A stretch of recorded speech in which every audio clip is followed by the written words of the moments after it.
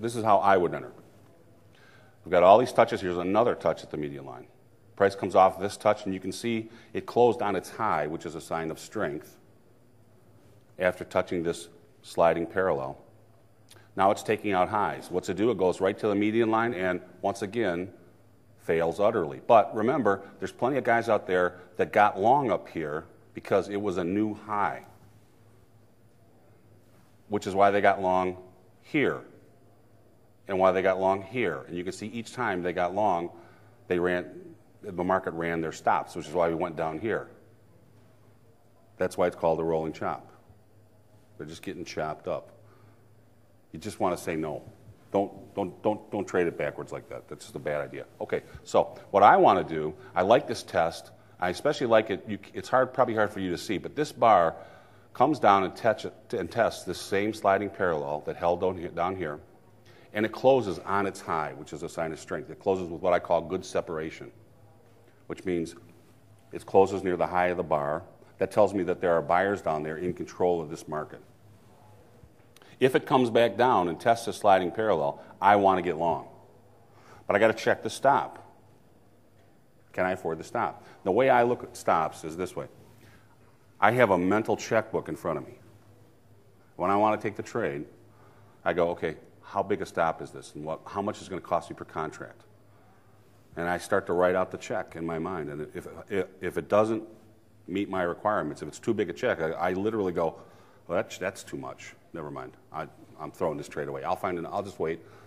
I call it buying another bar or just look for another setup if you have to go to a different market. But if the check is too big, you should be thinking about that all the time.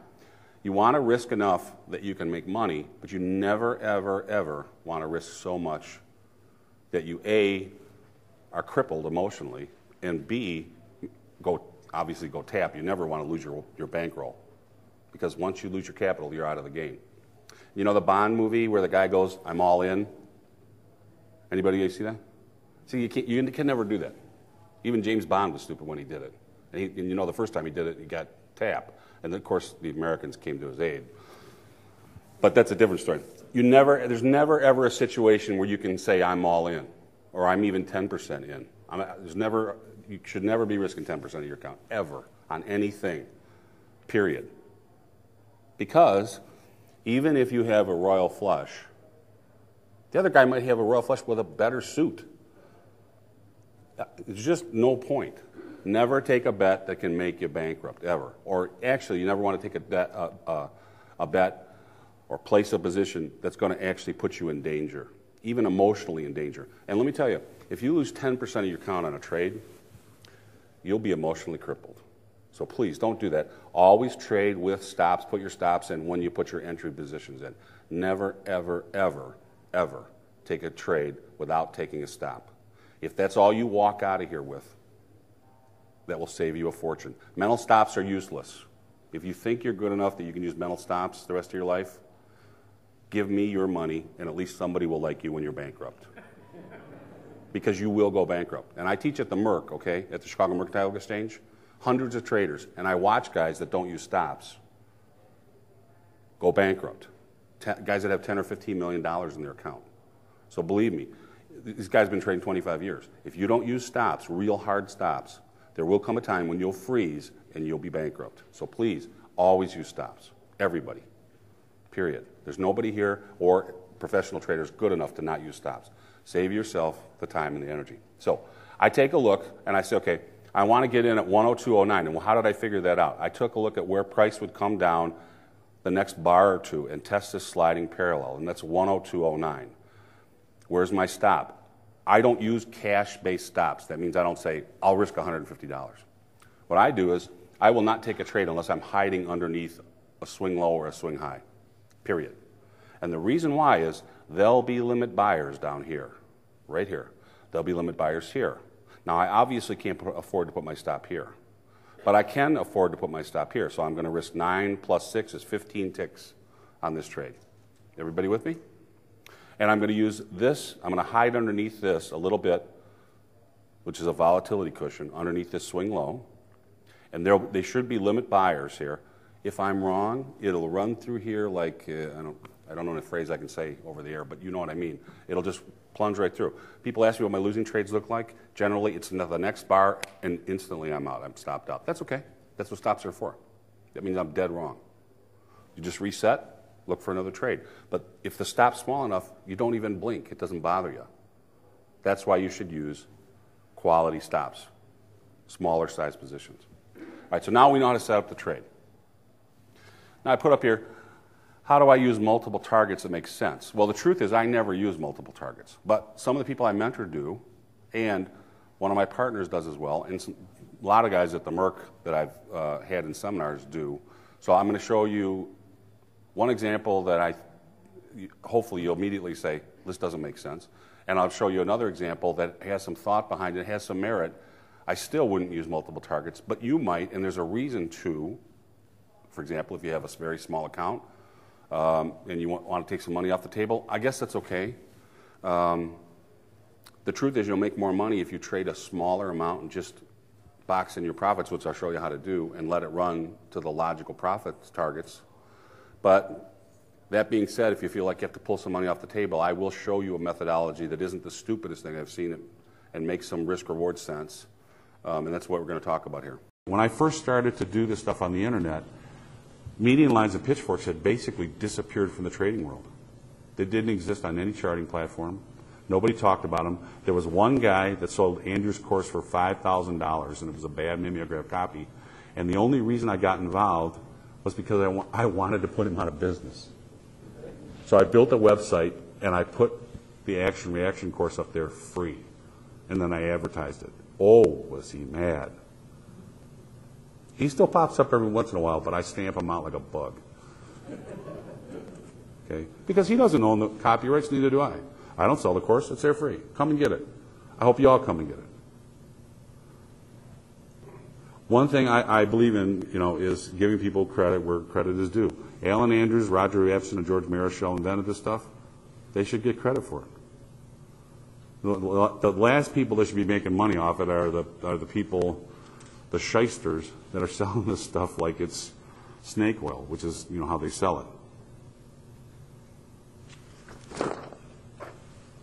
So let's take a look at this trade and see what the pitfalls were and how some traders got turned around, and more important, how some traders avoided the pitfalls and found the diamonds in the rough. And I particularly like this because it's nice when I show you a trade where I made money, but it's really nice where I can show you a trade and say, hey, 4 of my students made money. Now, they may not have traded it exactly like I traded it, but very similar. And this is a very, very difficult. This was a very, very difficult week. So let's take a look. Euro FX is in a very strong uptrend against the dollar, and we all know that. Up until July, the euro was king, right? All the money in the world flew into the euro. Period. Some money went to Canada. A little bit went to Australia, New Zealand. But really, the money all went to Europe. The problem with it is,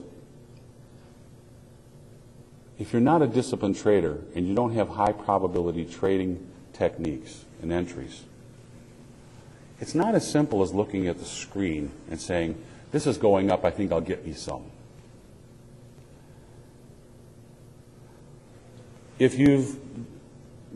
I'm looking around here, I don't see many 13 and 14-year-olds in the audience. Okay, so most of you have been around the block a few times. Okay, I'm 50. I traded through the Hunt silver debacle. I traded through the OPEC oil crisis. I traded through numerous stock market crashes. I've been the largest intervener for the Fed in several markets over many years. I can go on and on and on. However, one thing that always happens, China gets hot, what does everybody do? The public. They run out and they buy Chinese stocks. They don't think about well, they're up 40%, where am I going to get out? The only thing they can think about is they got to get some. It's the same thing with the euro. The euro's in an uptrend. A group of people have to have euros. They don't care how they get them, they just have to have it. It's going up, I got to get it. It's going to go up forever. If I don't get it now, I'll never get it. That's what happens. Look at this chart.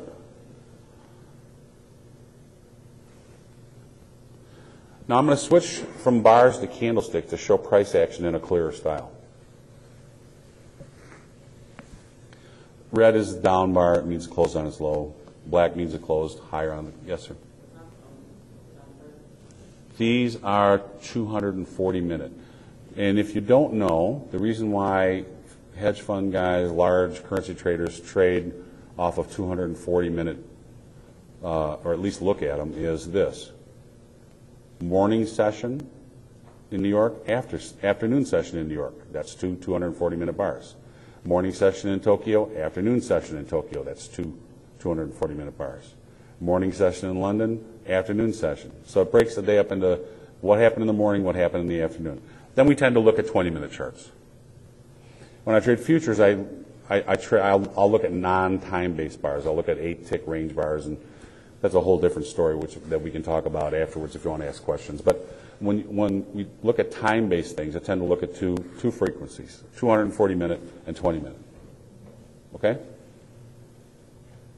This is basically, again, that's this, zoomed in a little bit and turned into candlesticks, just so you can see which bar is closed up and which bar is closed down. No other reason. Okay?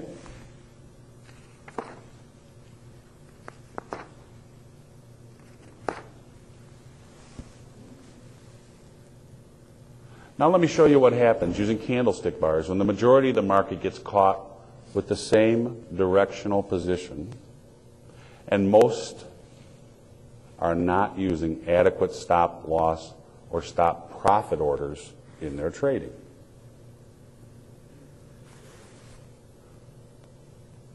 Ow. Can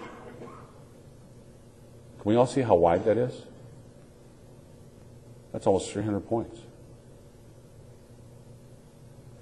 Now, if I put on a 20-minute chart, I don't have one to show you, but if I actually put it in, it looks exactly the same. It's straight down. There's no pullback. Everybody got caught one way. The door was small, and you had to stand in line to get out.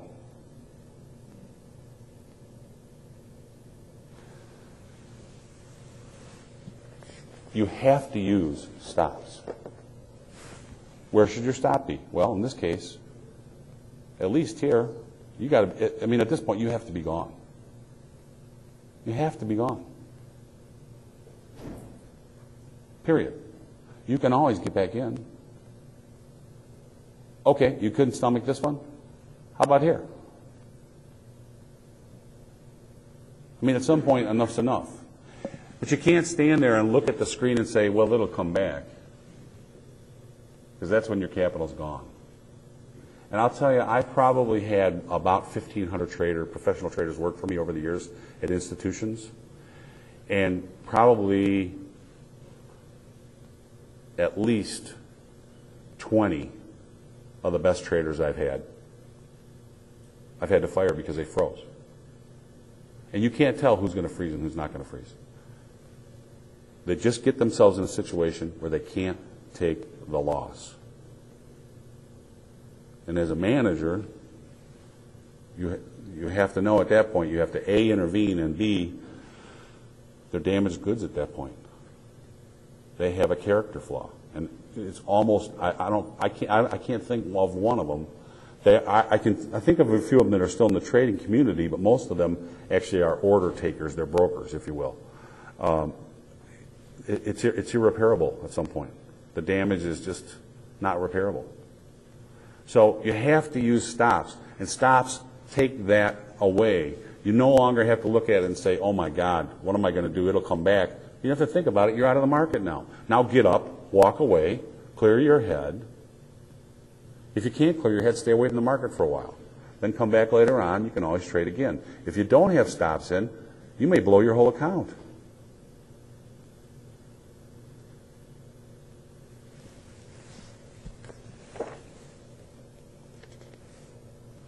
Price made a marginal new high, which you can see up here, for the move, and then simply plummeted. And although some traders were probably working stop profit orders, most traders got caught holding long euro positions against the U.S. dollar that quickly lost quite a bit of value. We're going to start out, and I'm going to do just a very quick run-through of the tools that I use in 99.99% of my trading, just so that we're on the same page. And then we're going to look at a couple of interesting trades. And then we'll answer questions until people have had enough. Raise your hand if you know what a median line is or a pitchfork. Half-ish. Okay, that's good. I'm lucky enough to have studied under Dr. Andrews, who unfortunately is no longer with us. I was very young at the time, and spent a lot of time over a long period of time down in South Miami. My brother lived in Hialeah. They developed this in the 1920s.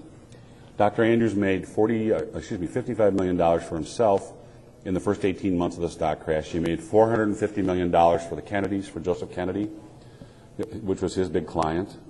His partner, Roger Babson, Alan Andrews, A-L-A-N. If you go to my website, believe me, you can see his original course free. It's all there free. It's pages and pages and pages of stuff. Roger Babson introduced him to the concept of action-reaction, Sir Isaac Newton, which is where this all comes from. He traded alongside of him, made a similar amount of money, and then founded Babson College for his three daughters because he didn't believe, interesting guy, ran for president in 1940. He didn't believe there were any universities, Harvard, Princeton, those places were all bastions of terrible people. So he founded Babson College for girls only, and then sent his three daughters there. Now, of course, it's a university and it's a co-ed. But you can go there, you can see Sir Isaac Newton's house, you can see the Gravitation Institute, you can see all of Isaac Newton's work. It's a very fascinating place, and he's done a great job of archiving stuff. I'm lucky enough to own all of Babson's papers from the period, all of Andrews' work, and all of Marischal, who was the third person involved here. And between the University of Chicago and Stanford, we're now having all this stuff acid treated. We're at about 600,000 pages, plus some manuscripts. And then what we're going to do is we're going to digitalize it and put it on both websites at both universities. We just announced the Milton Friedman Institute of the University of Chicago, and we'll be taking George Marischal's hand charts, and they'll be put up as art, which will be fascinating from that period. So you'll be able to see all the stuff that went on behind the scenes with four presidents during that whole period from these guys that really moved the world. I mean, they pretty much brought J.P. Morgan to his knees, trading using this methodology. So that's where it comes from. It came from trading stocks, but you can use it on anything. Let's take a look at the basics of a trade entry setup. And you'll see through my eyes what I look for. Then we'll look at two other traders trading the same basic setup. And they're going to be taking off positions in multiple areas. And we'll see if it makes any sense, or if it's this thing should be called bread and butter, breadcrumbs and bull. Anyway. So, my primary tool as an indicator is a leading indicator. It's called a pitchfork, or a median line. And you can see here, we take alternating pivots, a low, a high, and a low, and we'll draw in a pitchfork. But before I draw this one in, I need to have a reason. So let's take a look. We're looking for a change in behavior, and let's look at the behavior pattern of the market here. Here, we come up and then we start to make lower highs, lower lows, lower highs, lower lows, lower highs, lower lows, all the way down here. We consolidate, make this one low. Then out of the blue, look at this, all this way down, the very first time we start to take out a swing high. That's a change in behavior. That doesn't mean you have to get long there, but it does. That's when the bell should go off and say, hey, maybe something has changed here. Maybe the rules of the game have changed. Maybe the market has changed its mind. You don't know, but you want to pay attention now. That's what makes you pay attention. So for me, that's when I go, I wonder if I can draw an upsloping median line, because I only buy against upsloping lines and sell against downsloping lines. Why? Anybody know? The trend is your friend. You get 10% statistically for trading with the trend, if you don't know that. So I take that 10% edge every time. You can sell against upsloping lines, but the problem is the resistance keeps going up, so it's called getting collared. Pretty soon you're underwater. There's no point in it. Find, if you want to sell, find a downsloping line. If you want to buy, find an upsloping line. If you can't find an upsloping line, I guess you shouldn't be buying. And I'll tell you right now, if you're charting the Dow, there are days lately when it's pretty darn hard to draw any upsloping line. So if you can't draw it, just don't trade that side. If you can't stand being short, just be out of the market. So when I first see this change in behavior right here, when we took out this high, I now draw in from A, B, C, an alternating set of pivots, a median line, okay? And the median line is a line of force, and it's going to tell me that price is going to oscillate around this median line. It'll run out of upside directional energy at the upper median line parallel. It'll tend to run out of downside directional energy at the lower median line parallel. Now, the pitchfork's great. It's a bit wide, but the most important thing is we're not ready to trade yet because we're missing one thing, which is we don't have a high probability or even a low probability trade entry setup. One thing you need before you trade is you need to find a pitch you can hit, if you will, or you need to find a setup that you see over and over and know the statistics on it. You don't want to just look at a chart and say, I think I'm going to go long. That's going to, in the long run, you're going to lose money. It doesn't have to be this methodology, but whatever methodology you use, you need to find setups that you can see on a repeatable basis, and then you can do the statistics on it so that you know what the probabilities are. Then you need to couple that with money management. You need to only take trades that have an acceptable size stop loss for you. And that's what we're going to show here. If the stop on the trade is too large for you, just pass. You can downsize, take half the position or a third of the position and take a wider stop, but in general, the right thing to do if the stop is too big is just to move on. Look for another trade. Or wait. Maybe you'll get an entry if you wait 3 or 4 bars. Okay? Now, when I first put this in, if you can see, this median line has not been tested, if you will. Price has never tested it since I drew it. We're just starting to head up. Now price comes up, and you can see it stopped right where it's supposed to at the median line. It's acting as the first level of resistance, if you will. Comes back down, does a little dance, touches it again. It's nudging. It's trying to get up into that upper quadrant. Can't do it. Comes back down. Now, if you take a look, we start to take out this mini swing high. In my mind, I go, okay, it seems to be attracted to this median line. What if this is a low, a significant low? Now, I might be completely full of it. I may be erasing this line in 2 bars. But the idea is, as price unfolds in front of you, you want to always be saying, whenever you see a swing high getting taken out or a swing low being taken out, in the back of your mind, you should be saying, is this meaningful, first of all? Second of all, well, if it is, what can I do with it? Well, in this case, I could have done a couple things. I could have drawn an upsloping median line from here, here, here, but it's so steep, I don't want to trade off of that. We're gonna swim right out of it real quick. It's going to be meaningless. So the only other thing I can do is I can wonder if this is a significant low, maybe it'll oscillate or vibrate, if you will, at the same frequency as the median line and run between these two. Now, as I said, I might be completely wrong in 2 bars. But sometimes you'll see the market hug these on one side or the other, and if they're wide enough, they are tradable. And as I said in the beginning, this is a very wide median line. We're talking about more than 2 big figures or 2 handles in the Japanese yen. So that's plenty of room to trade.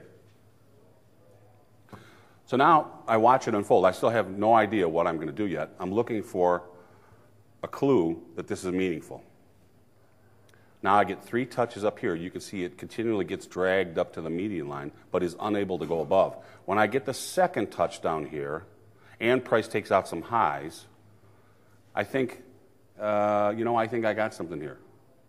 And we'll talk about this at the very end. I'm going to show you a slide. I call this a rolling chop, and the reason I call it is price just rolls along here, and the breakout traders get chopped because they take out this high, they get long. And this is them puking down here. Then they get short when it takes out the prior low, and now they're caught short. They get chopped on the downside. Then they get chopped on the upside, and they get chopped on the downside. That's what keeps price in this range. So if you can identify it and it's wide enough, you can trade it. Well, every trader wants to know what it's going to take to be a success. And do successful traders share certain personality traits or just traits in general? Our guest today is Tim Morge, who's trained and seen many, many traders over the years. Tim, thanks for being here. My pleasure. All right, so do good traders have things in common that we can point to and say, I'm going to get that trade if I'm going to be successful in the markets? Absolutely. I know certainly what I think are the best traders in the world. Most of them are not common names. They like to be quiet. They're trading large amounts of money. They don't want to be followed. But that being said, they do share common traits, which the biggest thing is they have set rules. They know themselves intimately. They know their strengths. They know their weaknesses. They never break their rules when they do. They take a time out, clear their head, get back to business. This trading is a business. It's not fun time. You know, when things are going well, you can't be doing the happy dance. It's, you know, it's all about, you know, adhering to the rules and never breaking them. And I've seen some traders that would have worked for me. You know, when I ran stuff at institutions, ran large trading desks, you'd see guys lose their edge and lose their ability to manage themselves and completely fall apart, and never catch it again. Do successful traders focus on one market and one strategy? Are they able to trade a lot of different markets at one time? It depends on the trader. I like to, you know, I'm 53. I'm not that old, but the older I get, the more simple I get. I tend to trade less markets. At one point, I probably traded 10 or 15 markets. I portfolio trade 27 markets, but those trades can go 13, 14 months at a time, so there's not much attention to be paid. At the end of the day, you just check your stop loss or your stop profit and put in your orders and make sure everything's okay. But in terms of intraday, I think you can probably pay attention to 3 or 4 things successfully. You know, the people that think that they can watch 20 things at once are kidding themselves. And you hear that every successful trader has an edge in some way. They don't take a trade unless they have an edge in that trade. Yes. What is that edge for most of these traders? For most of them, it's 2 things. It's that they have a solid money management stop. They have an area that they can lean on. You know, I was lucky enough early on to be mentored by another great gentleman, Amos Hostetler, and passed away, unfortunately, a long time ago, but probably the best person I know in money management. And one of the things he taught us is, you know, and when I was at Commodities Corporation, when you first went there, if you were managing a large amount of money, you had to mentor people. And I was one of the regional mentors in the Midwest. And you'd go in his office, and he would play what he called the hat game. And he would take 2 hats, and he'd pass them. There'd be 10 of us. He'd put a $1,000 bill on the table. Only time I've ever seen a $1,000 bill. And he'd pass the 2 hats, one each way. And you'd take out a slip. One would be a commodity, and the other would be whether you're long or short. And this would be before the open. He'd say, okay, now you know your position. Come see me at the end of the day. At the end of the day, one of you gets $1,000, whoever makes the most money. You get 1 trade. End of discussion. And the idea was not to give $1,000 away. The idea was that he wanted his mentors to understand how important money management was. That you could take a random position, and if you analyze the market correctly and use good money management, you can make money. Now, sometimes the best trade was just to exit right at the opening. But, you know, that's a lesson you have to learn. The other thing that they have, and I think it's just become more and more, I've seen it become more and more important as I've taught people, is risk reward. How much are you risking potentially when you put on the trade? And then afterwards, doing the analysis and say, how much did I actually make versus how much did I risk?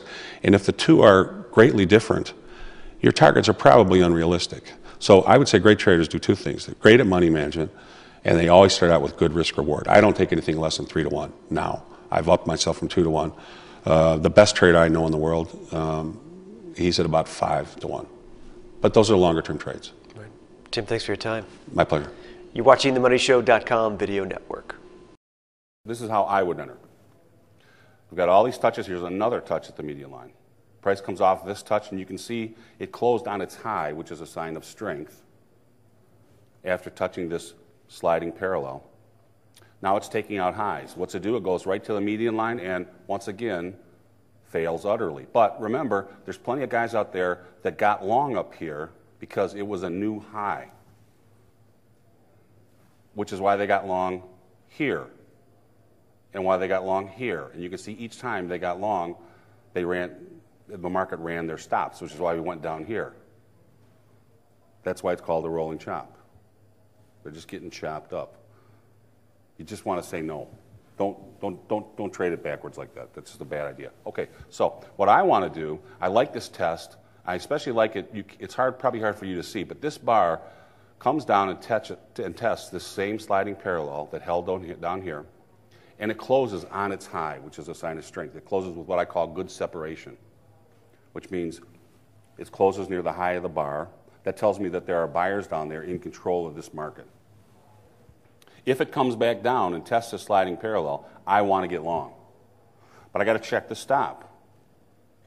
Can I afford the stop? The way I look at stops is this way. I have a mental checkbook in front of me. When I want to take the trade, I go, okay, how big a stop is this? And how much is it going to cost me per contract? And I start to write out the check in my mind. And if it doesn't meet my requirements, if it's too big a check, I literally go, well, that's too much. Never mind. I'm throwing this trade away. I'll just wait. I call it buying another bar or just look for another setup if you have to go to a different market. But if the check is too big, you should be thinking about that all the time. You want to risk enough that you can make money, but you never, ever, ever want to risk so much that you, A, are crippled emotionally, and B, obviously go tap. You never want to lose your bankroll, because once you lose your capital, you're out of the game. You know the Bond movie where the guy goes, I'm all in? Anybody see that? See, you can never do that. Even James Bond was stupid when he did it. And you know the first time he did it, he got tapped. And then, of course, the Americans came to his aid. But that's a different story. There's never, ever a situation where you can say, I'm all in, or I'm even 10% in. You should never be risking 10% of your account, ever, on anything, period. Because even if you have a royal flush, the other guy might have a royal flush with a better suit. There's just no point. Never take a bet that can make you bankrupt, ever. Or actually, you never want to take a bet or place a position that's going to actually put you in danger, even emotionally in danger. And let me tell you, if you lose 10% of your account on a trade, you'll be emotionally crippled. So please, don't do that. Always trade with stops. Put your stops in when you put your entry positions in. Never, ever, ever, ever take a trade without taking a stop. If that's all you walk out of here with, that will save you a fortune. Mental stops are useless. If you think you're good enough that you can use mental stops the rest of your life, give me your money, and at least somebody will like you when you're bankrupt. Because you will go bankrupt. And I teach at the Merc, okay, at the Chicago Mercantile Exchange, hundreds of traders, and I watch guys that don't use stops go bankrupt. Guys that have $10 or $15 million in their account. So believe me, these guys have been trading 25 years. If you don't use stops, real hard stops, there will come a time when you'll freeze and you'll be bankrupt. So please, always use stops. Everybody. Period. There's nobody here or professional traders good enough to not use stops. Save yourself the time and the energy. So I take a look and I say, okay, I want to get in at 102.09. And how did I figure that out? I took a look at where price would come down the next bar or two and test this sliding parallel, and that's 102.09. Where's my stop? I don't use cash-based stops. That means I don't say, I'll risk $150. What I do is, I will not take a trade unless I'm hiding underneath a swing low or a swing high, period. And the reason why is, there'll be limit buyers down here, right here. There'll be limit buyers here. Now, I obviously can't afford to put my stop here, but I can afford to put my stop here, so I'm going to risk 9 plus 6 is 15 ticks on this trade. Everybody with me?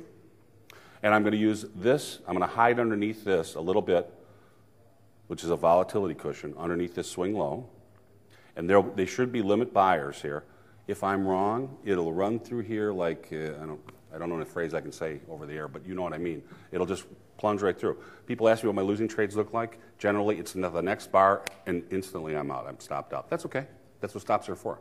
That means I'm dead wrong. You just reset. Look for another trade. But if the stop's small enough, you don't even blink. It doesn't bother you. That's why you should use quality stops, smaller size positions.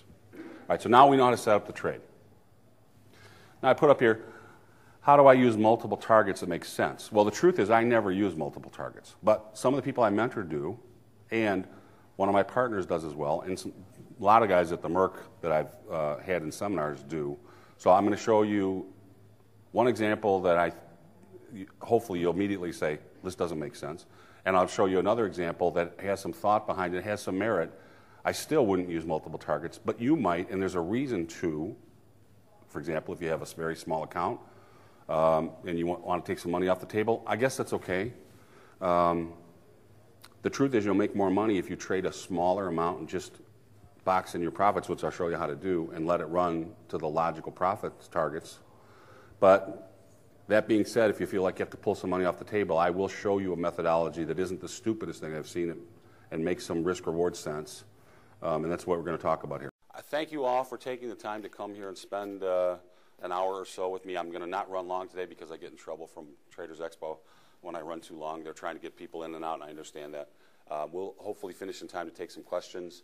What we're going to do today, I actually built on Friday, although I did this with one of the gentlemen that I mentor on a one-on-one sessions. And the basic idea is I had met with him about 4 weeks in a row, and he was having trouble in these markets finding any trades. This is not an inexperienced trader. He kept coming to sessions. When I mentor, I'm not trying to teach people to trade how I trade. I'm trying to improve their trading. So I don't go there with my charts and say, here's what I did, here's what you should do. What I do is they do their homework, then they bring their homework, then we take a look at it. And then we analyze it, and we'll look for flaws, we'll look for good things they're doing, we'll look for ways to improve, we'll look, when is the time to move on to new techniques, things like that. How can we improve their money management, when's the time to improve their risk, that types of thing. So for the last 4 sessions, he'd been coming in, he really didn't have any trades. Not much to talk about. Didn't even really have any setups to look at. And I kept saying, well, what's the problem? I mean, did you try, how about this? Why don't you try a different time frame? Came back the next week. I tried this time frame. I tried, how about some different, let me give you 4 more things to look at. Came back, you know what, I don't see anything in this market. So obviously he had frozen. And that happens sometimes with traders. Now, I don't know if any of you have anybody ever experienced that where you're looking at a chart and you go, I just don't see anything.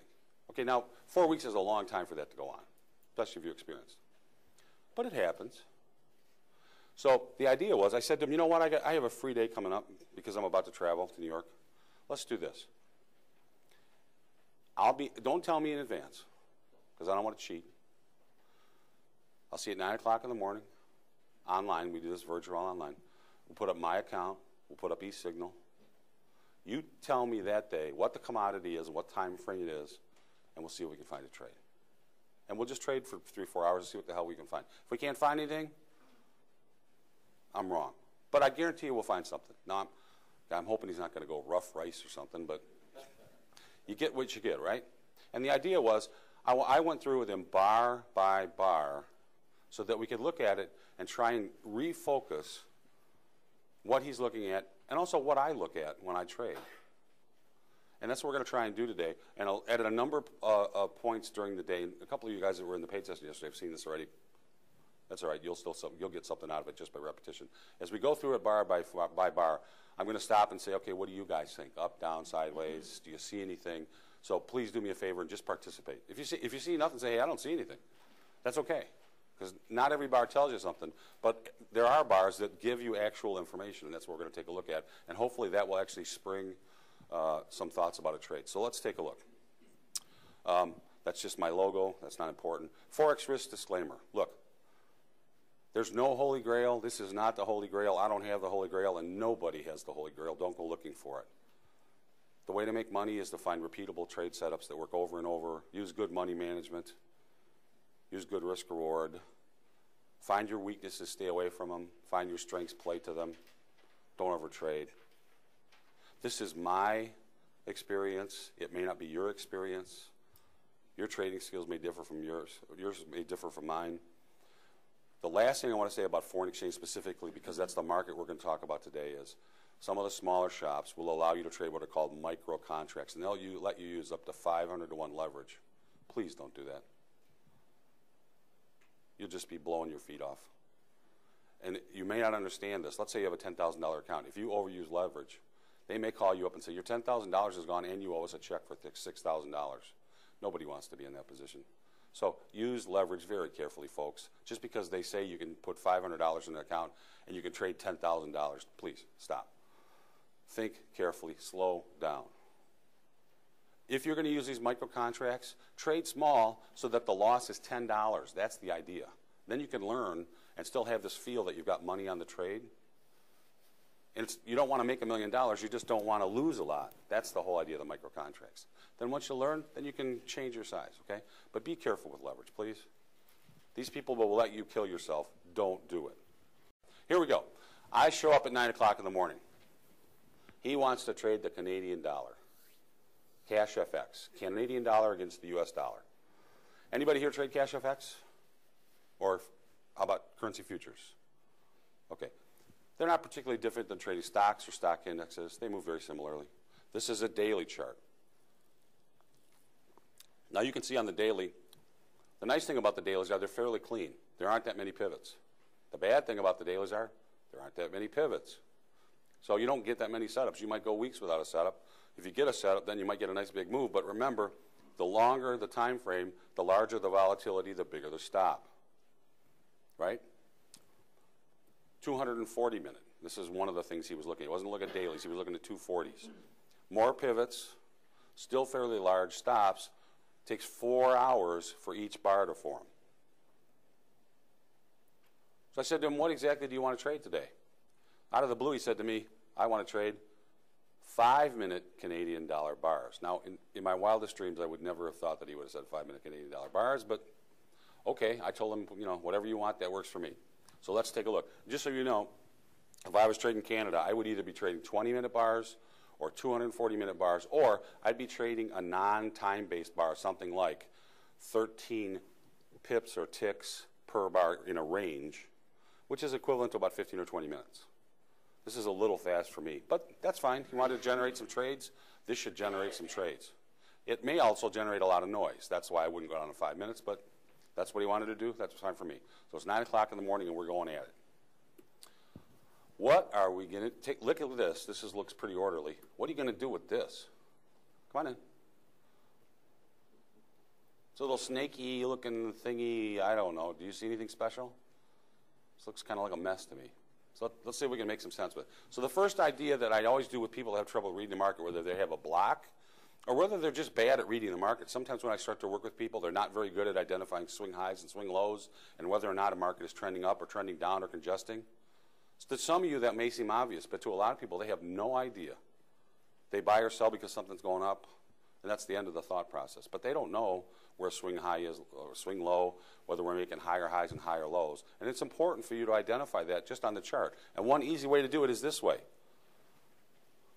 Connect the highs, connect the lows. Now in this area, you've got lower highs and higher lows. That means you're congesting. Not going anywhere. When that pattern breaks and you start to make higher highs and higher lows, okay, you're in a nice little uptrend. Once again, that pattern breaks, you get a nice pullback. That's a lower highs, lower lows, a small pullback. Now you get a counter trend rally, or this may be the rent. It's hard to tell where the trend is at this point. You're really kind of congesting. And even here, when we go lower, it doesn't really go anywhere, if you can see, but we've got lower highs and lower lows, so it is in a small downtrend.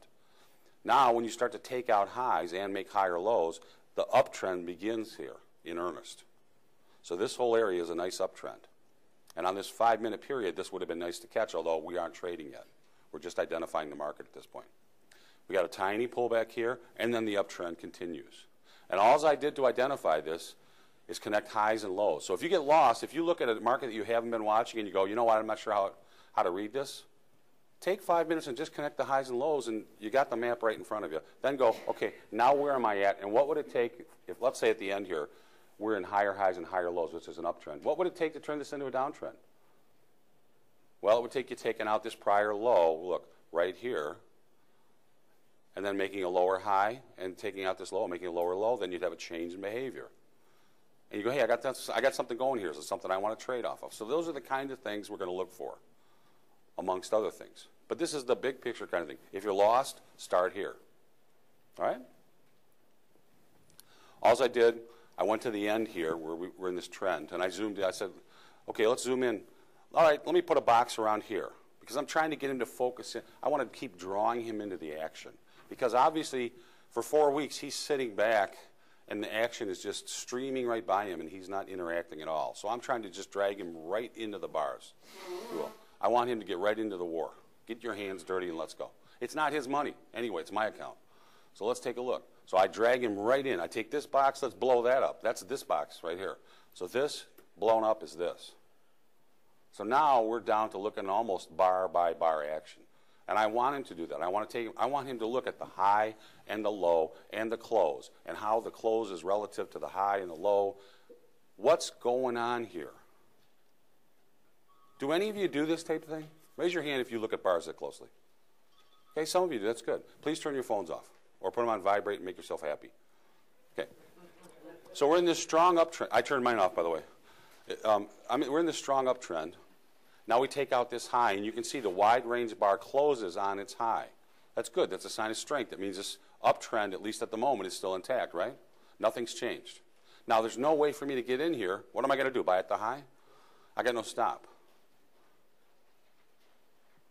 So at this point, I can just watch. But I note with interest that we had this wide range bar higher, and we close on our high. So that's a sign of strength. What are we going to get next? What do we get? Anybody think? What do you think we got? Higher bar, higher high, or are we going to go lower? Higher? Raise your hand. Anybody? Lower. Come on, you got to participate now, or I might ask you to leave. Lower? Don't give me dojers, just higher and lower. Now we got an inside bar. Give me your inside bar. How many guys? All right. So slightly lower, a couple inside bars. All right, here we go. We get a slightly higher high, and we close lower. Alternating closes. How many people look at alternating closes? Probably not too many people. You should pay attention, especially if they're at an extreme like that. If you make a new high, but then you get an alternating closes. If you start to get a series of alternating closes, 3, 4, 5, generally a sign that we might have a rounding top or rounding bottom forming. Doesn't mean it's formed. You still need to change of behavior, but that's also often a very good sign that something's going on. So pay attention to these alternating closes. So we make this new high. We get a lower close in the lower third of the bar. You got nothing to do yet, but you should be scratching your head saying, oh, that's pretty interesting. If you're not paying attention. Now we get double tops. Always a good sign. Everybody loves double tops, double bottoms, right? Easy to look at, easy to spot. People always put orders at them to buy or sell. They want to buy above them if it breaks below. They want to sell right in front of them and then put their stops above them. But at least it's a marker on the chart that almost everybody in this room has seen before in whatever you trade, unless you don't trade. That's one of the most obvious things that anybody that looks at charts looks at. Double bottoms, triple bottoms, double tops, triple tops, okay? So now we've got double tops, but what else do we have? 3 alternating closes. Does it mean anything? Not yet. But we've got alternating closes continuing to build. Let's see what we get. Now we get a wide range bar. I didn't ask you because no one's going to guess this one. Wide range bar, make a new high. Then we make a huge new low, close on our low. And we have anybody? It sounds like Ferris Bueller's Day Off. Alternating close, alternating close. 1, 2, 3, 4 alternating closes. And I note with interest that this wide range bar encompasses the prior 3 bars. In other words, it's controlling all the prior action. You can actually forget that prior action. This bar is now in control of that action. Now look at the highs. We've got one new high, then double tops, which are new highs. Now this, which is new highs. So we're making new highs. But if you think about it, look at the closes. We're really not making any progress up here. It's almost like we're making new highs, but we're kind of congesting in the center here. We're trying to go higher, but we're really not going higher, are we? In a lot of ways. It's like the car's going around you've been in one of those taxi rides where you go 12 blocks and you actually could have walked. It was only a half a block. That's what's going on here. Now we get a second bar. This one is not alternating closes. We get a new lower low. It takes out double bottoms and leaves new double bottoms down here. So we got a quandary here. We've got these nice highs going on in here. Now we've got double bottoms, which should be support down here. We're still closing right in this whole congestive area, although now we're down at the low end of it. Next time to vote. Higher? Raise your hand if you say higher. Lower? Inside. Lower wins, basically. Most people are too asleep, apparently. Okay. Everybody wins. Outside bar. We make a new low. We break through the double bottoms. But it wasn't particularly meaningful because after we did that, we then took out the high of the prior bar. But look where we closed. Right back in the center of the action. What's it telling you? It's trying to make a decision, but it hasn't made one. It isn't time to make a trade yet. Let's take a look at the basics of a trade entry setup. And you'll see through my eyes what I look for. Then we'll look at 2 other traders trading the same basic setup, and they're going to be taking off positions in multiple areas. And we'll see if it makes any sense, or if it's this thing should be called bread and butter, breadcrumbs, and bull. Anyway, so my primary tool as an indicator is a leading indicator. It's called a pitchfork or a median line. And you can see here, we take alternating pivots, a low, a high, and a low, and we'll draw in a pitchfork. But before I draw this one in, I need to have a reason. So let's take a look. We're looking for a change in behavior, and let's look at the behavior pattern of the market here. Here, we come up and then we start to make lower highs, lower lows, lower highs, lower lows, lower highs, lower lows, all the way down here. We consolidate, make this one low. Then out of the blue, look at this, all this way down, the very first time we start to take out a swing high. That's a change in behavior. That doesn't mean you have to get long there, but it does. That's when the bell should go off and say, hey, maybe something has changed here. Maybe the rules of the game have changed. Maybe the market has changed its mind. You don't know, but you want to pay attention now. That's what makes you pay attention. So for me, that's when I go, I wonder if I can draw an upsloping median line, because I only buy against upsloping lines and sell against downsloping lines. Why? Anybody know? The trend is your friend. You get 10% statistically for trading with the trend, if you don't know that. So I take that 10% edge every time. You can sell against upsloping lines, but the problem is the resistance keeps going up. So it's called getting collared. Pretty soon you're underwater. There's no point in it. If you want to sell, find a downsloping line. If you want to buy, find an upsloping line. If you can't find an upsloping line, I guess you shouldn't be buying. And I'll tell you right now, if you're charting the Dow, there are days lately when it's pretty darn hard to draw any upsloping line. So if you can't draw it, just don't trade that side. If you can't stand being short, just be out of the market. So when I first see this change in behavior right here, when we took out this high, I now draw in from A, B, C, an alternating set of pivots, a median line, okay? And the median line is a line of force, and it's going to tell me that price is going to oscillate around this median line. It'll run out of upside directional energy at the upper median line parallel. It'll tend to run out of downside directional energy at the lower median line parallel. Now, the pitchfork's great. It's a bit wide, but the most important thing is we're not ready to trade yet because we're missing one thing, which is we don't have a high probability or even a low probability trade entry setup. One thing you need before you trade is you need to find a pitch you can hit, if you will, or you need to find a setup that you see over and over and know the statistics on it. You don't want to just look at a chart and say, I think I'm going to go long. That's going to, in the long run, you're going to lose money. It doesn't have to be this methodology, but whatever methodology you use, you need to find setups that you can see on a repeatable basis, and then you can do the statistics on it so that you know what the probabilities are. Then you need to couple that with money management. You need to only take trades that have an acceptable size stop loss for you. And that's what we're going to show here. If the stop on the trade is too large for you, just pass. You can downsize, take half the position or a third of the position and take a wider stop. But in general, the right thing to do if the stop is too big is just to move on. Look for another trade. Or wait. Maybe you'll get an entry if you wait 3 or 4 bars. Okay? Now, when I first put this in, if you can see, this median line has not been tested, if you will. Price has never tested it since I drew it. We're just starting to head up. Now price comes up. And you can see it stopped right where it's supposed to, at the median line. It's acting as the first level of resistance, if you will. Comes back down, does a little dance, touches it again. It's nudging. It's trying to get up into that upper quadrant. Can't do it. Comes back down. Now, if you take a look, we start to take out this mini swing high. In my mind, I go, okay, it seems to be attracted to this median line. What if this is a low, a significant low? Now, I might be completely full of it. I may be erasing this line in 2 bars. But the idea is, as price unfolds in front of you, you want to always be saying, whenever you see a swing high getting taken out or a swing low being taken out, in the back of your mind, you should be saying, is this meaningful, first of all? Second of all, well, if it is, what can I do with it? Well, in this case, I could have done a couple things. I could have drawn an upsloping median line from here, here, here, but it's so steep, I don't want to trade off of that. We're gonna swim right out of it real quick. It's going to be meaningless.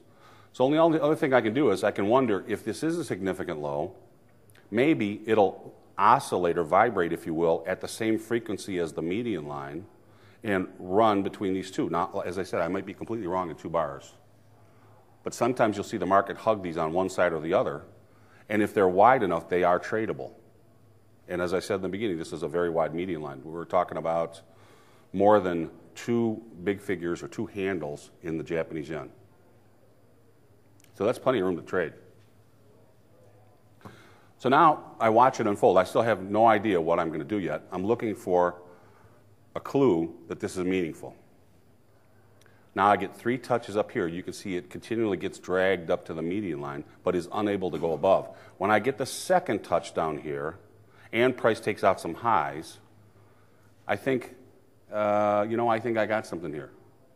And we'll talk about this at the very end. I'm going to show you a slide. I call this a rolling chop, and the reason I call it is price just rolls along here, and the breakout traders get chopped because they take out this high, they get long. Then this is them puking down here. Then they get short when it takes out the prior low, and now they're caught short. They get chopped on the downside. Then they get chopped on the upside, and they get chopped on the downside. That's what keeps price in this range. So if you can identify it and it's wide enough, you can trade it. We've got this wide range bar that closes in the middle. He's absolutely right. It's not that nothing's going on. It's that people that get long at bad highs are getting flushed out. People that are getting short on the bad lows are getting flushed out. And where do we end up? Right back in the middle with no positions. Right?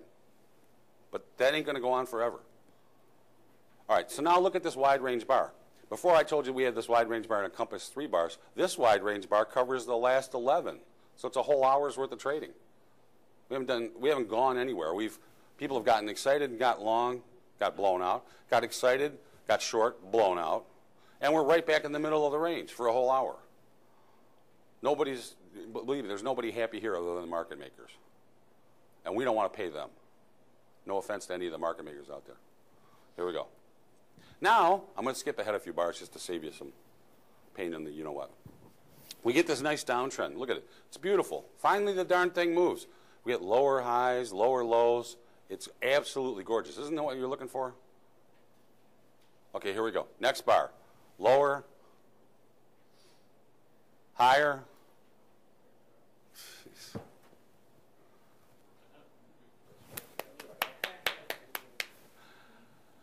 Wide range bar shoots out of the hole. Everybody that was in this and jumped in and finally found their way in one bar, it took out every single high. Every single high. They're all washed out. Excuse me? Yeah, I've got different pivots, absolutely, yes. So, in a certain sense, that one bar wiped out all that work. For all those people that got short, they finally found a way in. They finally thought they saw the light. They saw the light, all right. All right, let's see what we happen. And what do you think happens from here? Higher or lower? Lower? Higher? Give me lower. Higher? That's 50-50. Okay. Anybody say the day's over? No. Okay. We consolidate. We go into an energy coil. Price is tired from making this run down and now this wide range higher. Now everybody's going, the people that got short said, geez, I better take a walk around the block or I better go get a drink or whatever. The market makers are counting their money. The market's resting. Now, if you've been looking at a screen for an hour and a half and you haven't entered a trade or you made a trade and you're out, it's a great time to go get something to drink. And I don't mean a vodka. Go get some, a green tea or some water or something. Take a walk outside for 5 minutes. There's a couple guys here in mentoring. So one thing I tell them, if you're in the screen for an hour, hour and a half and you haven't made a trade, get up and stretch your legs, get away for a little bit, clear your eyes. Because otherwise your eyes start to glaze over, you start to hunch over, and you're only working at half speed. So, try and always be full and ready to go when things are going on. So if the market's congesting, it's telling you it's restoring its energy, time for you to restore your energy. If you don't feel well, don't trade today. There's always a market tomorrow. If you need a break, take your 5 or 10 minute break. Be good to yourself because you'll trade better, okay? All right, so the market's restored. We're restored. Let's see what we get. Higher or lower out of here? Higher? Lower? 50-50, okay. Makes sense. We go higher. Price continues to make higher highs. Now take a look at them. We break out with a wide range high, closes basically on its high in its upper third. Then we make a higher high but close on its low. We make another higher high, closes on its high. What do we have? Alternating closes, which tells us should be a little bit worried about this rally. Ready? Higher or lower? Higher first. Lower? Lower wins hands down. Ready? Well, here we go. Up, down, up again. Where are we going? And you guys just answer what you think. The problem is I built this on Friday, so I really actually am going side by side going, what the heck did I build? Let's pull back. If you wanted to know what it looked like, this is the whole day that we've seen now so far. Now you can see that sell-off. Now this is that rally up, and these are these last 3 highs that have alternating closes. So if you want to pull back and see the big picture, this is what it looks like, okay? Does that help anybody? Now I'm going to ask you again. Higher or lower? Higher? Lower? 50-50, okay. What's the most probable path of price? Long term. Higher? Lower? How about this? Are we going to significant new highs or significant new lows? Significant new highs? Significant new lows? Staying in the range. Okay, so we've got a couple people looking for new lows, a lot more people looking for new highs, and about an equal amount of number saying going to stay in the range. Anybody disagree with that? Okay. This is what I notice. We've got this topping pattern over here. And we had, I think this is a rounding top. If you take a look at the closes, we kept bouncing up here, and even though we made a series of new highs, we can never close up there. We don't see any signs of strength up here at all. Every time we get up here, the sellers show up out of the woodwork. Now we turn down and we sell off hard. Now the market's working its way back up, but we're starting to get alternating closes again, just like we did here. Now, will it take out this prior high? I'm going to ask you, can you see where price is headed? New highs, new lows. New highs, new lows. Equal, okay. Anybody ever do this? Do you draw them on your chart and say, you know, new high would look like this, new low would look like this, what do I think? Anybody do that? I'm it. Okay. You might want to try it. When I'm in a quandary, I draw it in and go, no, I don't think that looks right. Or, yeah, that could happen. Or, what would make that happen? Think ahead. You get paid to think ahead. You get paid a lot to think ahead, believe me. It's kind of, it's like a chess game. The more moves you can actually accurately think ahead, the better off you're going to be. Now, do you want to sell? If you think price is going to this line, let's forget about what it's going to do yet. Let's think about tactics. If you think price is actually going to make it to this test of the prior highs, do you want to sell as price approaches these prior highs? Or if you're in the camp that you think it's going to make new highs, instead, do you want it to break above and then trying to find an area to buy? So who wants to sell at the line as it gets there? Who wants to wait for it to break through and then buy a pullback? Who doesn't want to trade the Canadian dollar? Okay. So here's the thing. Let's take a closer look. Some traders got short here, the market makers especially. Most of them got their money out when they did this snapback here. But some of them are still short. The people that are still short have got stop-loss buy orders up here. If it takes out these highs, they just give me my money, I'm out of here, whatever's left, right?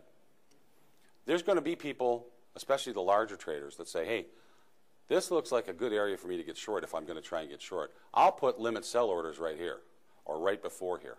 If these limit sell orders are big enough, the stop-loss buyers aren't going to get hit. If these limit sell orders get hit, not only the orders from these traders going to get hit, but the new positions are going to have stop-loss orders up here, and they're going to get hit, and this thing is going to take off like a rocket. Now, if there are enough limit sell orders, what's going to happen? Anybody got a guess? It'll hit there, stop, and turn back around, right? All right, so let's take a look. Now, here's how I think about my own trades. And I have this on my computer. Guys in mentoring have heard me say this before.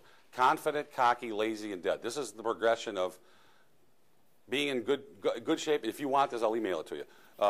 This is from a book by the name of Tad Williams. He's a science fiction writer. It's a great book, but has nothing to do with trading. But it's a great analogy. When you're in the peak of what you're doing, planning and thoughtfulness are completely in control.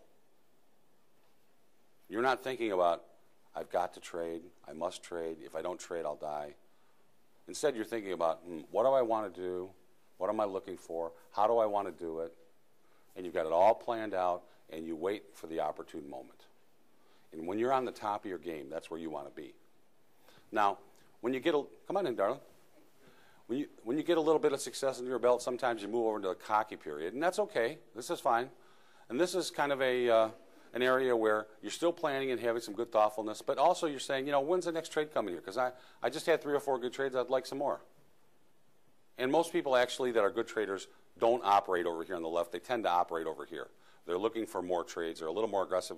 If they have some success, they tend to cut a few corners, but not enough that they do a lot of damage to their trading.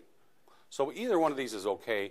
The farther you are to the left, the higher your success rate is going to be, but your number of trades are going to go down as well because you're going to be more choosy about which trades you're going to take. When you start to bleed over in this area called lazy, planning and thoughtfulness is getting less and less interesting to you, and you're interested in, I've only made 4 trades today. I'd really like to make 6 or 7. Anybody ever find themselves in that position? Come on, be honest. Come on, just give me a couple more. It's only 2 o'clock. Come on, give me a couple more trades, right? Okay, you're in a slump, and you know where you're going if you're not careful? What's this word? Dead. What this is, there is no planning and thoughtfulness. This is only, it's going down, let me get short. It's going up, wait, let me get long. And these are the people that the market makers just chase in and out of the market all day long until their accounts go to, the NFA says, and I've done these statistics with them on sealed accounts, the average retail trader that opens an account with $10,000 in 6 months closes their account with nothing in it. I'm here with Tim Morge. He's a frequent contributor to MoneyShow.com and the Tips for Traders. Tim, thanks for joining us. Hey, Tim, how are you? Good, thanks. Now, you talked in previous interviews we've done about Dow being near 7,000, and looks like we're headed that direction. Do you still feel confident in that number? People were asking me that when the Dow was bouncing and going back up to 9,000, said you want to abandon your, in fact, some of my friends that are chartists sent me charts and said, aren't you sure you don't want to, we got triple bottoms down there at 8,900, don't you want to maybe pull back from that prediction? I said, my chart says 7,200, and if that gives, the real target's 5,700, and I'm going to go ahead and stick with that. Now, are you, as a pure chartist, seeing that, or do you see that you then take the news into account as well and say the combined with the chart looks like this number? It is pure. This is the pure, I'm just telling you the pure charting. Now, in terms of the economics of the situation, the longer they try and hold this up by doing all these goofy deals, the worse it's going to get, and the more we're going to pay individually. So they'd be better off to just let assets fall and go to the point where we actually know what their value is. Let the stock market go where it's going to go and get it over with. Have the flush, and then build a base. That's what we need. And it'll just take time to work its way out of it. What are your thoughts on this auto bailout? They've kind of tabled it for now, which the market didn't like. What are your thoughts on that? I don't believe in bailing out anything, unfortunately, for most people. I know most people want a piece of the pie, but I guess here's how I feel about it. I filled up my gas tank at $4.50. Gas is now $1.98. I want my money back. Is that fair? It's not fair. These guys made these loans. These car makers make terrible cars. They should be making, 100 mile per gallon cars at this point. Ford admitted that they had one on the board in 2000 that was going to get 75 miles to the gallon, and they decided that it would be a dud for the economy. So they abandoned the plan. So they've made bad decisions. Why should we bail them out? And if we don't, and those people lose their jobs, they're going to lose their jobs anyway. Okay. So you're saying there's no way to really avoid it. We're just putting off the inevitable. Unless you say, let's take GM and Chrysler, put them together, take the good parts of Chrysler, the good parts of GM, put them together, and put in a new governing board. And by the way, we're going to make quality cars. If you do all that, then I would have the government invest. But none of that's going to happen. This is just going to be a handout, and it's going to be a Band-Aid, and the Band-Aid is going to break, and those people are still going to lose their jobs. You know, one of my favorites is if you had taken the money, the 700 trillion or whatever, 700 billion, so it's going to be $1.5 trillion when they finish. If you just taken the 700 trillion and given each person in America who's 18 years or older an equal share, we all would have got a check for $750,000. Don't you think the economy would be better? That sounds like it'd be better. That sounds like an economic stimulus to me. I'd like the check. So I don't believe in bailing out any of these people. They made a decision, let them live with it. Thanks for your time, Tim. My pleasure. You're watching the MoneyShow.com video network. Well, every trader wants to know what it's going to take to be a success. And do successful traders share certain personality traits or just traits in general? Our guest today is Tim Morge, who's trained and seen many traders over the years. Tim, thanks for being here. My pleasure. All right, so do good traders have things in common that we can point to and say, I'm going to get that trade if I'm going to be successful in the markets? Absolutely. I know certainly what I think are the best traders in the world. Most of them are not common names. They like to be quiet. They're trading large amounts of money. They don't want to be followed. But that being said, they do share common traits, which the biggest thing is they have set rules. They know themselves intimately. They know their strengths. They know their weaknesses. They never break their rules when they do. They take a time out, clear their head, get back to business. This trading is a business. It's not fun time. You know, when things are going well, you can't be doing the happy dance. It's, you know, it's all about, you know, adhering to the rules and never breaking them. And I've seen some traders that would have worked for me. You know, when I ran stuff at institutions, ran large trading desks, you'd see guys lose their edge and lose their ability to manage themselves and completely fall apart, and never catch it again. Do successful traders focus on one market and one strategy? Are they able to trade a lot of different markets at one time? It depends on the trader. I like to, you know, I'm 53. I'm not that old, but the older I get, the more simple I get. I tend to trade less markets. At one point, I probably traded 10 or 15 markets. I portfolio trade 27 markets, but those trades can go 13, 14 months at a time, so there's not much attention to be paid. At the end of the day, you just check your stop loss and your stop profit and put in your orders and make sure everything's okay. But in terms of intraday, I think you can probably pay attention to 3 or 4 things successfully. And, you know, the people that think that they can watch 20 things at once are kidding themselves. And you hear that every successful trader has an edge in some way. They don't take a trade unless they have an edge in that trade. Yes. What is that edge for most of these traders? For most of them, it's 2 things. It's that they have a solid money management stop. They have an area that they can lean on. You know, I was lucky enough early on to be mentored by another great gentleman, Amos Hosteller, and passed away, unfortunately, a long time ago, but probably the best person I know in money management. And one of the things he taught us is, you know, and when I was at Commodities Corporation, when you first went there, if you were managing a large amount of money, you had to mentor people. And I was one of the regional mentors in the Midwest. And you'd go in his office, and he would play what he called the hat game. And he would take 2 hats, and he'd pass them, there'd be 10 of us. He'd put a $1,000 bill on the table. Only time I've ever seen a $1,000 bill.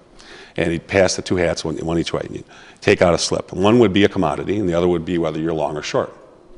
And this would be before the open. He'd say, okay, now you know your position. Come see me at the end of the day. At the end of the day, one of you gets $1,000, whoever makes the most money. You get 1 trade. End of discussion. And the idea was not to give $1,000 away. The idea was that he wanted his mentors to understand how important money management was. That you could take a random position, and if you analyze the market correctly and use good money management, you can make money. Now, sometimes the best trade was just to exit right at the opening. But, you know, that's a lesson you have to learn. The other thing that they have, and I think it's just become more and more, I've seen it become more and more important as I've taught people, is risk reward. How much are you risking potentially when you put on the trade? And then afterwards, doing the analysis and say, how much did I actually make versus how much did I risk?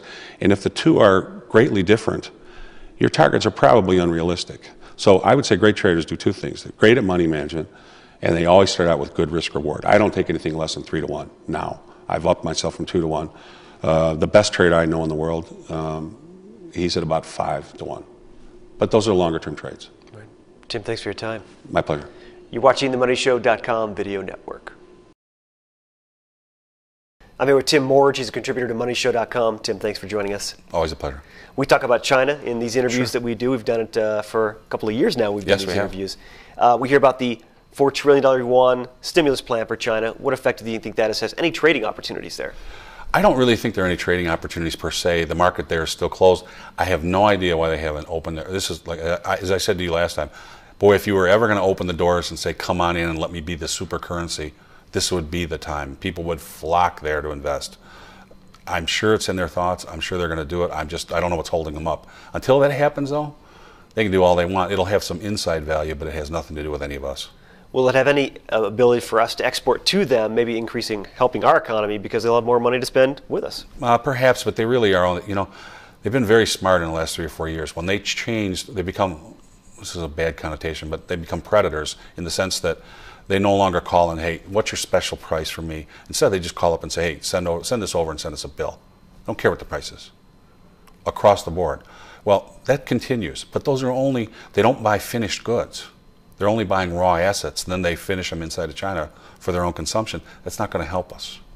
Well, when we talked maybe a year ago, and some of the people I've talked to, they said that even if the U.S. economy starts to go south a little bit, we've got China, we've got India that will boost us up because they'll be buying our stuff. Has that happened?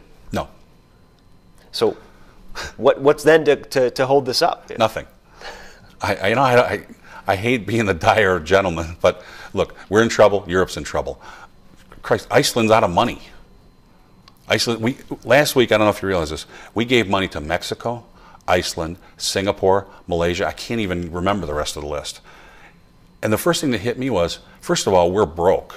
So what are we doing? Second of all, most of these countries don't even like us. And Mexico's a part of OPEC. Why don't they just go to OPEC? OPEC just got the greatest cash infusion in the history of the world from us in Europe.